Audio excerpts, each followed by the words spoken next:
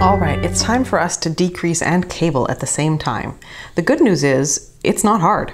You can do this. You can already decrease, you can already cable. So this should be pretty easy. First, we're going to do the 1/2 left leaning decrease. So let's show you what that looks like with a cable needle and without. So I'm going to work to my 3 stitches. So we're going to start by slipping 2 stitches to the cable needle, and then we're going to hold them in back. So I just need to get myself around this with all my yarn and my needles. One of the reasons cable needles come in different shapes is people have very good preferences for which one works best for them. All right, so now we do the cable part first. So we knit 1 from the left needle, just like we would in a regular 1/2. And what we're going to do is, rather than knitting these 2 individually, we're going to knit 2 together. So using the cable needle like a regular needle, I'm going to put my right needle tip through both stitches on that cable needle. I'm going to knit 2 together, get rid of my cable needle, and I'm done. So where once I had 3 stitches, now I have 2. I have the 1 attached to the cable here, and then I have 1 here that comes out of the knit 2 together. All right, we're going to slip 2 stitches to the cable needle, and we're going to hold it in the back. I'll just let them fall.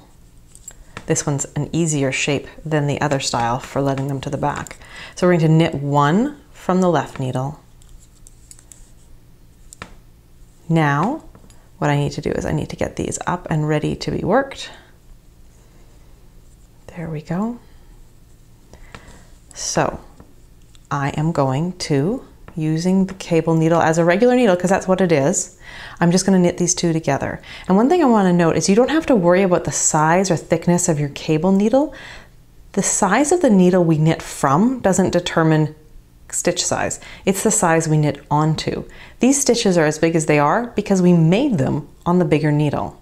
Now we need to knit 2 together. So right needle tip through both. Grab the yarn or throw the yarn as you need to do for your knitting style. And as discussed previously, where once we had 3 stitches, now we have 2. All right, so we need to bring this stitch forward. So we're going to insert our needle tip into the 3rd stitch on the left needle. We're going to pinch underneath the right needle, or under both needles, I guess. We're going to pull our left needle tip out. We're going to grab both of those stitches, and we're going to put that stitch back on the left needle.